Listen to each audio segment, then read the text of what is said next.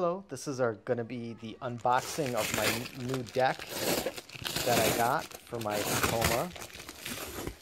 I kind of wanted to do the unboxing here with you and also go over the deck that I purchased. I've never had a Kenwood Excelon before, and if you can see, it is a Kenwood Excelon deck here.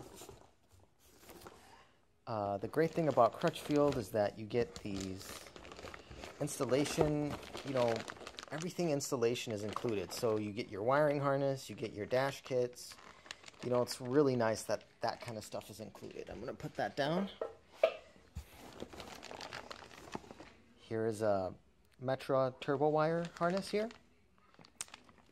Basically, that's going to get used to wire up the unit with the factory wiring. This is the deck itself. I just want to see if there's anything else here as far as a wiring harness or anything. Okay, it looks like the deck here. Now, this is the Kenwood Excelon deck. And I chose this deck because it's an Excelon, so they're really built around a great audio experience. Now, granted, my Tacoma doesn't have amazing speakers or anything like that, but I just wanted a little bit of good music from this deck, and I hope that's what I'm going to get. And also, it was really reasonably priced, around $100 for me, and honestly, you can't beat that. It has Bluetooth, it's got a full line display, as you can see there. It's got aptx for great sound quality from Android phones. It's got Pandora, iHeartRadio, dual phone connection, which is awesome. Music mix, I don't know what that is. Sirius XM radio, a remote app that you can probably get. It's got a USB interface. And here's some more information on it. It says actually up to 5 Bluetooth devices can be connected to the head unit at the same time. That's pretty cool. There's all the things that it has.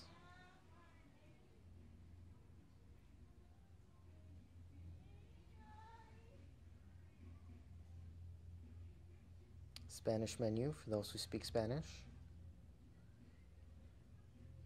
Made in Indonesia. However, I'm assuming JVC Kenwood is based out of Yokohama, Japan. Cool to know. Alright, so let's go ahead with the opening of the unit. I might need to pause the video and get like a razor or something to open up this box. So let me do that and I'll be right back. And if I didn't mention it before, this is the KDC-X501. Alright, so I opened just the tape there that was in there. So let's see what we got in here. So first things first, we have the Bluetooth mic right there. If you can see that. Have the main wiring harness for the head unit. Nice. Let's see what else we have here. Okay, so here we have the head unit itself. You can see that. Pretty sweet. The book, remote, and miscellaneous screws for the mounting. The nice thing about Crutchfield is that they provide you full instructions, literally, for your exact vehicle.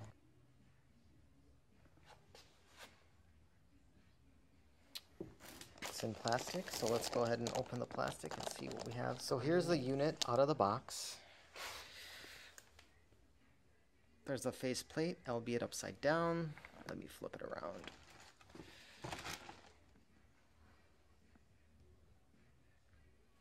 Actually a pretty good looking deck. It should look good in most vehicles.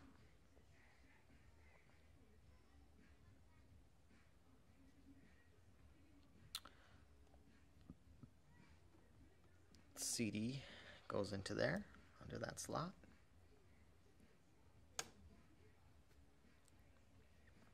To remove it, you hit this button on the side here.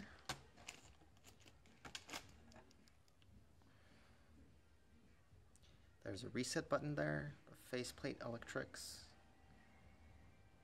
and the deck itself.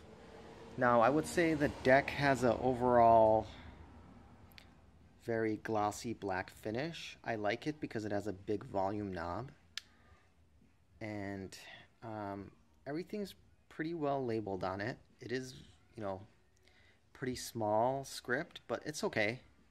It does have NFC, which is nice to see. There's phone 1, phone 2 on there for the Bluetooth.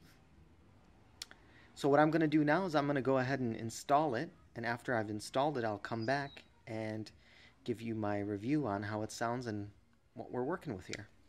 So my old deck that I'm working with here is a JVC unit. It's kind of old because it doesn't have any sort of modern technology like Bluetooth or anything like that, or a USB port. It does have an aux in, does play WMA and MP3 files, but other than that, it's pretty much it. So I'm going to go ahead and replace this with that new Kenwood Excelon unit. Okay, step 1 to removing your deck in a Toyota Tacoma anyway, is to go ahead and remove these things holding this power unit in here. You don't have to fully remove this, and usually they have like a pin that you push in and it gets popped out, but someone replaced them with these little pins on my truck here. So I'm going to go ahead and remove the other one from the other side. Now you can see when I've removed these little 2 plastic pins from each side, the actual unit is just out here and it's wiggly. So now what we have to do is remove the ashtray. So let me go ahead and do that.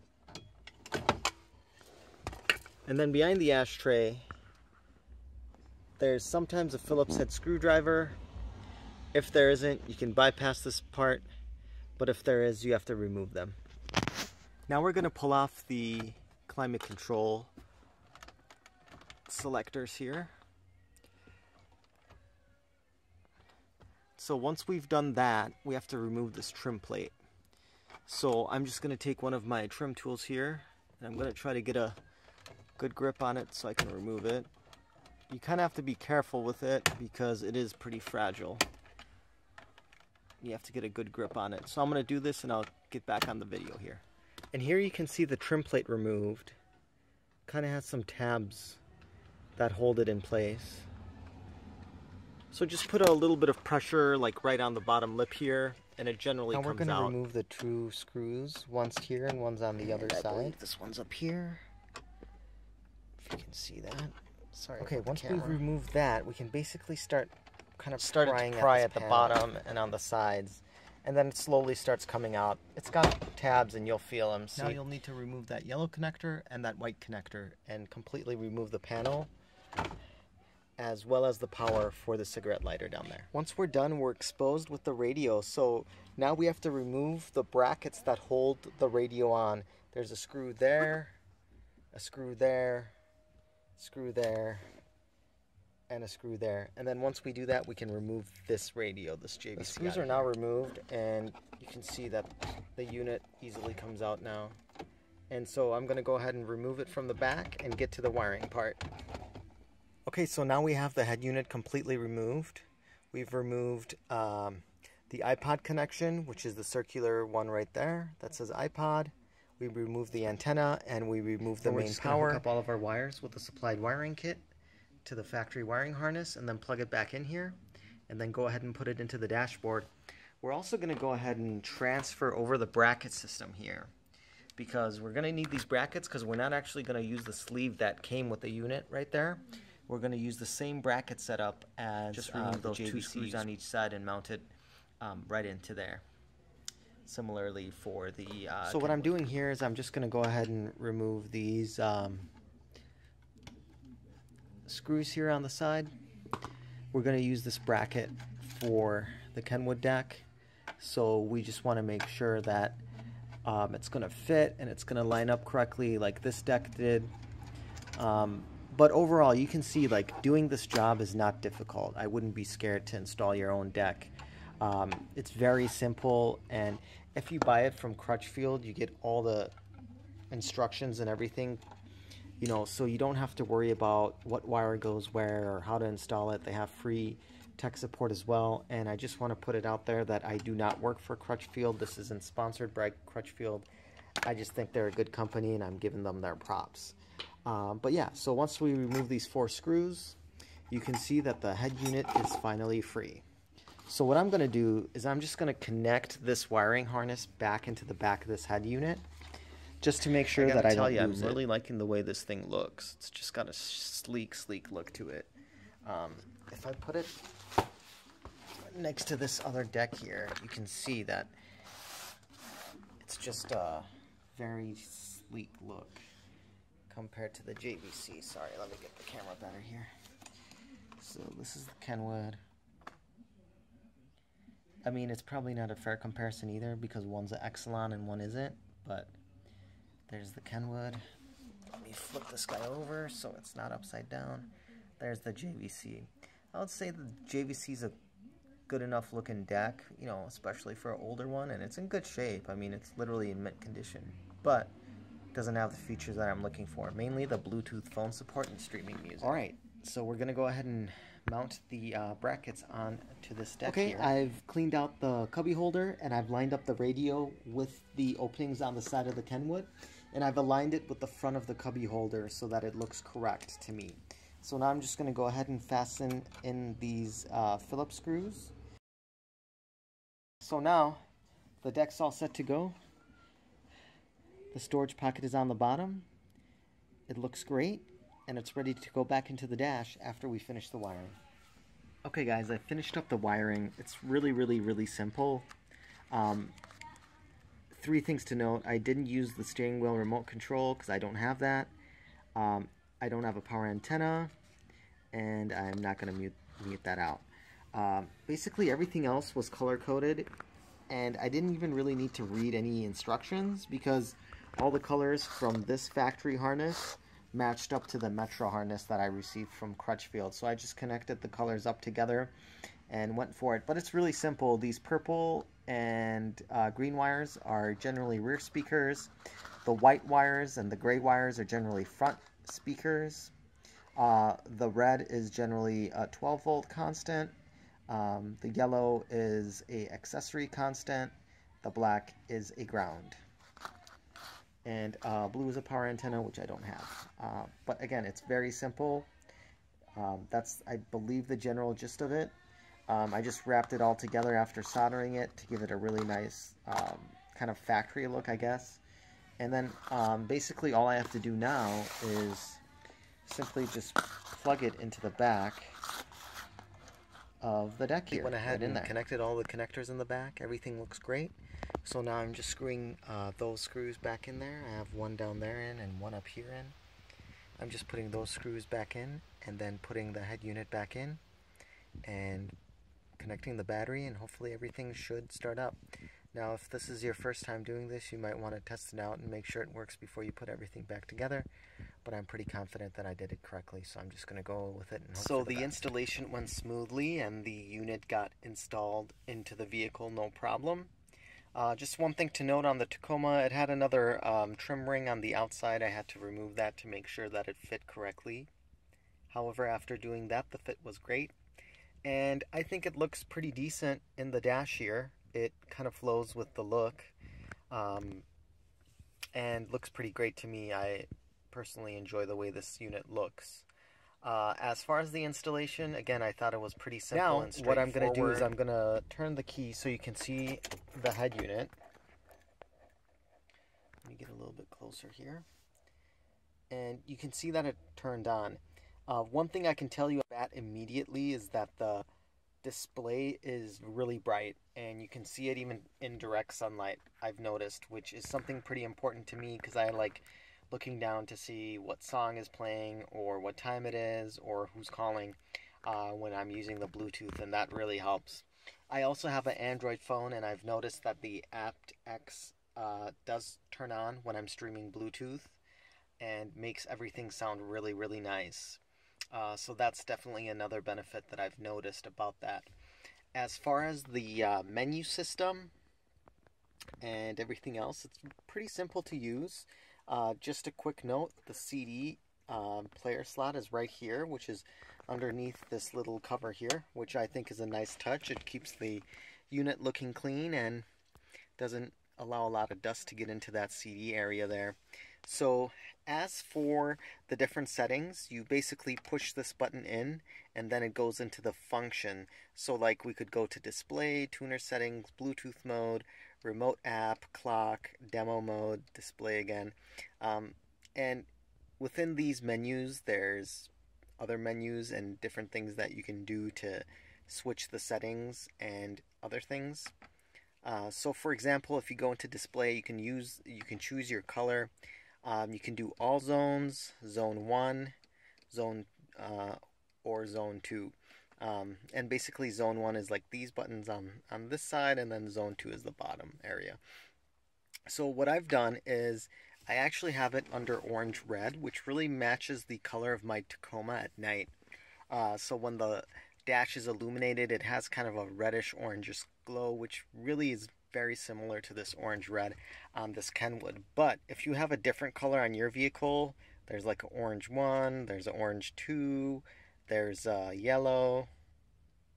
I'm just going to go through these colors so you can see them. Okay, so that just shows that we have gone ahead and decided to go with the orange for the all zones there. And I'm not going to change the other zones, but just know that you can have different colors on the unit if you so choose to at the same time. So then going back, we can go into dimmer, brightness on all zones. I have it at level 31, which is the brightest. But if you do want to bring it down, it does get very dark. I like it again bright. You might not like it like that. Then zone 2, you can change the zones, which I think is pretty cool. Text scroll, color select, all that stuff, which is really nice. Then you have the tuner setting, so it has auto memory, all these different things that you can do with that. I won't get into that. There's Bluetooth mode, so you can choose different phones, because this has dual phone support, which again is a nice thing. You can do a lot of things with the Bluetooth, very easy to use. If you wanted to pair Bluetooth, you would just go into the Bluetooth mode and add the phone. Again, very easy to do that. Then there's a clock, demo mode, display. Now, if you want to change the settings for the music that you're listening to, you hit the audio button. And then you go into audio control. So you have subwoofer level, you have manual EQ, preset EQ, bass boost, loudness and things like that. And I'm not going to go into these because I have it set for my vehicle, but just know that there's so many different adjustments, and I don't know if it's because it's an Excelon deck or not, but there's a ton of different adjustments that you can make, including speaker size, and if you want the sound coming from like a feeling of the bottom, middle, or top area of the vehicle, which is really cool. So really, there's so many settings. As far as how it sounds, it sounds super clear. I can tell you that it sounds a lot more clear than the other JVC head unit that I had in here. It produces a lot sharper sound, I would say. It's a lot more clear, bright, focused, loud. And also it makes the factory speakers in here sound so much better than they did previously. It definitely is a massive, massive upgrade, and I'm really glad I went with the Excelon because they have a focus on sound quality. And I think you can definitely tell, because the difference between the old JVC deck and this Kenwood is night and day. It's definitely one of the best sounding decks I've ever purchased, and I've purchased several in my lifetime. And so if we go to like something else like Pop, it's a commercial now, but it's going to be really hard for you to tell how this sounds, but I can tell you it sounds amazing, and I'm really happy with my purchase. So double happy with my purchase there. Again, I've also set up the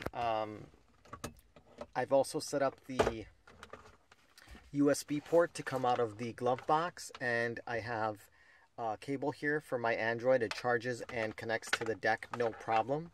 That was another nice feature that I enjoy about this tech. Other than the great sound quality and ease of use, it's really easy to use. I feel like it has great sound, and if you do decide to get it from Crutchfield. They're great guys. I paid like around $100 for this, maybe $105, somewhere around there. And the value is great because you get a full installation kit, you get the Crutchfield instructions, you get their tech support. I don't work for Crutchfield. They didn't endorse this. They didn't sponsor this. I just feel like they're a great company. Again, this is my review of my Kenwood Excelon X501, KDC-X501. It's a great deck. I highly recommend it. It sounds amazing, and it fits really nicely with the interior of my Tacoma, and it sounds great.